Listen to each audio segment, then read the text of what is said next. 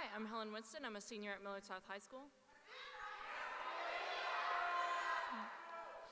You'll do better next time. And this is called Monster. When they talk about you, the ones we're supposed to trust to teach and lead, their voices, unison, condescending and robotic, hang over us like a screen of smoke when they say that what you did wasn't about race.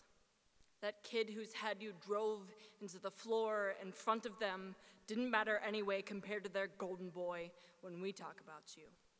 Your name drops like a heavy chain, so we flinch, laugh uneasily, race each other to be the first to express our hatred for you, how you're the sourest bile ever to roll off of our tongues, how our stomachs clench sick like the fists you wanted to fit in the alcoves of that black kid's eyes when he dared to stand up to you.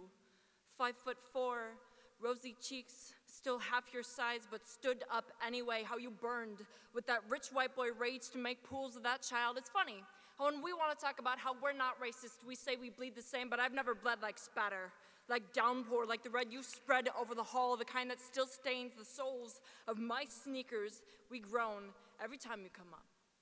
Slide forward to hear what you did this time, how you could have topped knocking his top off when you popped off that white-hot white boy rage. Nobody ever talks about those white-hot white boy tears you shed after the only things left to remind us that you are human too. It is easy for us to distance ourselves from you.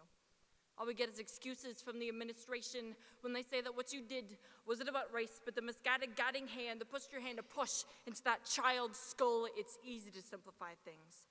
My friends and I like to talk about the hulking monster that beat a black kid half his size, how the blood trailed tears through the faults and cracks of your beast hands, how you and your gruesome snowl sneered as the sun smiled fear off of your fangs, how the stars in his eyes flickered and fell into dust when his head knocked against tile. It's easy to pretend we didn't make you this way.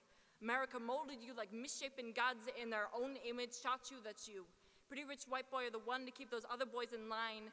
It's easy to pretend we're safe from it all in our pinnacle of white suburbia, because considering you to be anything other than a monster when you did it would make it possible for us to have done it too, make it possible for us to have let the rolling punches or the bullets punched by the hammer of a gun fly and a hailstorm fly like the lies when they say it's not about race. Just an anomaly, just one big rich white boy, as if he's not the product of a country that gives boys like him free passes to beat up or shoot up all those boys like the one he tried to break in the hallway, not the same kind of monster we all know ourselves to be. We like to shove him aside because he reminds us of the evil that we shoved down in ourselves. We don't want to talk about race, just about how we're not racist. Not a symptom of disease. You can't cure anything without looking him in the eye. Just look at him. See his fair skin. See his pretty blue eyes, see the blood on his hands, and see yourselves in his reflection.